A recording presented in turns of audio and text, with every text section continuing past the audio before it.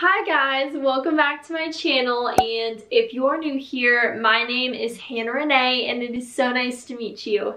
Today we're going to be sharing online school tips just because I know that most people are going to be doing school online. For me personally, we're doing a hybrid of online and in person, whatever that truly means. So I'll be doing a little bit of online classes with you guys. So I just wanted to share some tips and tricks on how I stay motivated.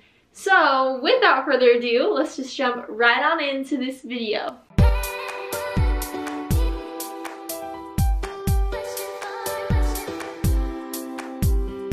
Number one, your location for doing your online school cannot be your bed.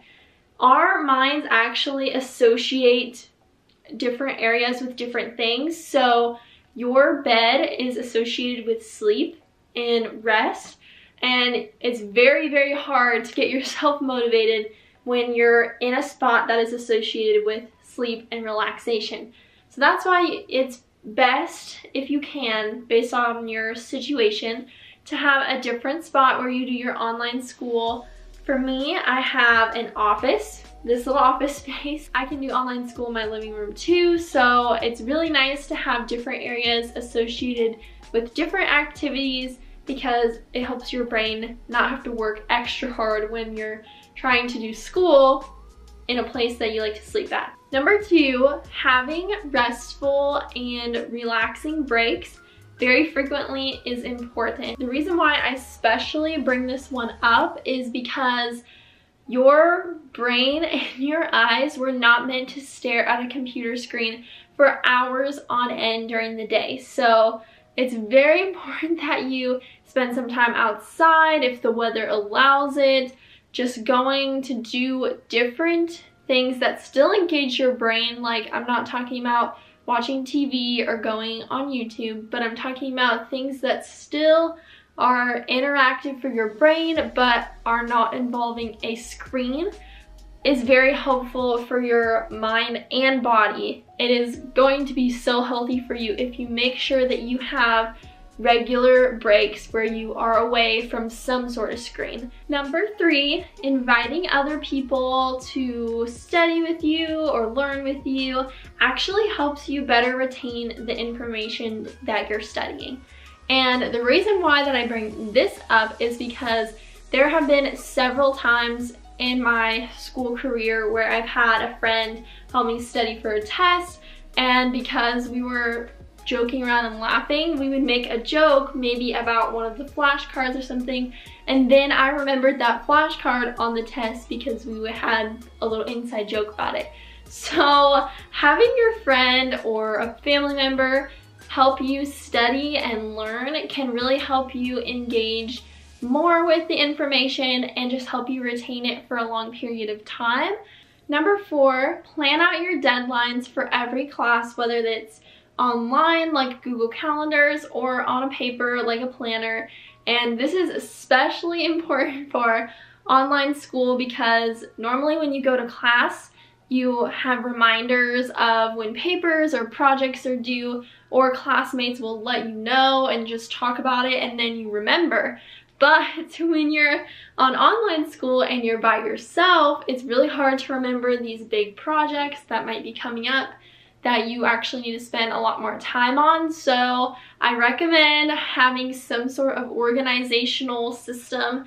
I know that it's not for everybody and not everybody likes to have planners, so that's why maybe doing it on Google Calendars might be a good idea, just so that you can keep track and you don't actually miss some assignments because you weren't in class physically to be reminded of the big assignments that were coming up. Number five, make a routine and keep this routine. And this is also very important because when we're doing online school, it's really easy to get lazy because we don't have an 8 a.m. class to get to or something like that.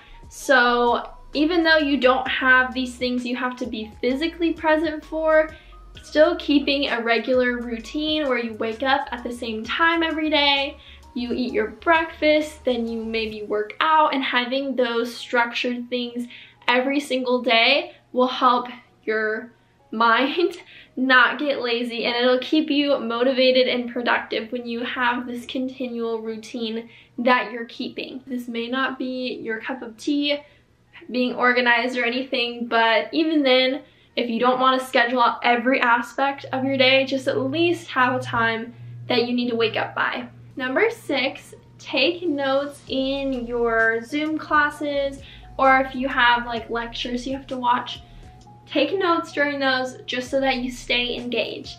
And it is so easy, and you probably already experienced this, like I experienced this when we had to go to online school this past semester, and I could just turn on my Zoom call and then do other things, and I was not really paying attention, not much.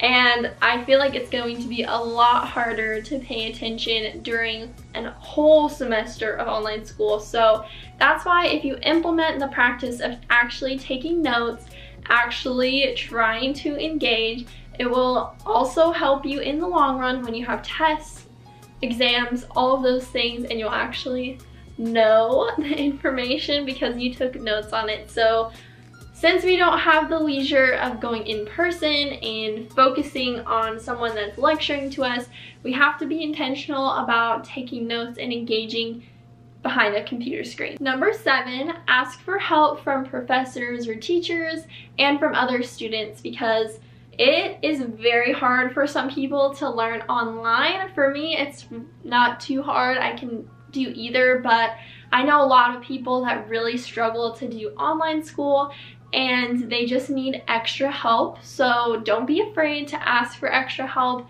if you maybe are not understanding a whole topic.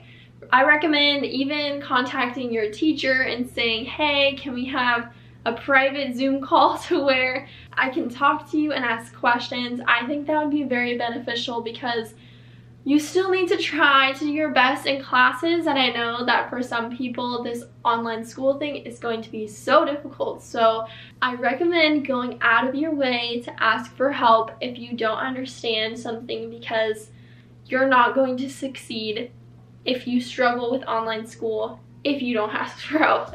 I don't know if that sentence made sense. And the last one, number 8, stay social and connected with friends and family. And this is very important, and I think that a lot of us kind of experienced this when we were in lockdown on quarantine.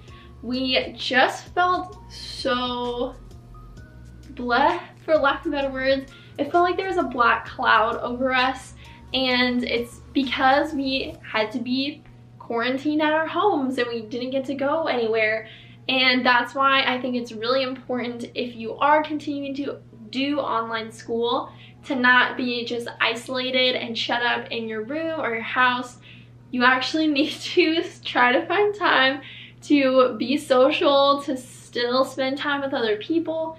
Not only is that good for you mentally, but it's good for you physically, and it'll probably help you with your online school as well if you have that mental break and you're not always on the computer screen or writing notes or anything like that. So it is really helpful all around to have some sort of social interaction, so please be intentional about that. I hope you guys got some tips for your online school semester, and if you did, make sure to give it a thumbs up, subscribe to this channel, and let me know of any other video ideas you'd like to see from me, because I love to do those for you. And I will see you guys next Monday. Bye guys!